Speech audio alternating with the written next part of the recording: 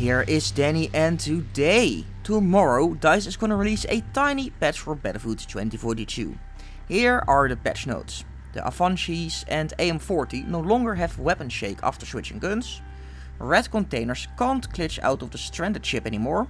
They have fixed an interact prompt and lined up Pike's visible range with the nerf that happened earlier. That's it. No fixes for the max size of the AM40, the headshot multipliers on the new guns, the broken LVG, but a useless fix for Pike. Priorities and such. But hey, that is. I look at for now, subscribe for more. This was Danny and I see you on the battlefield.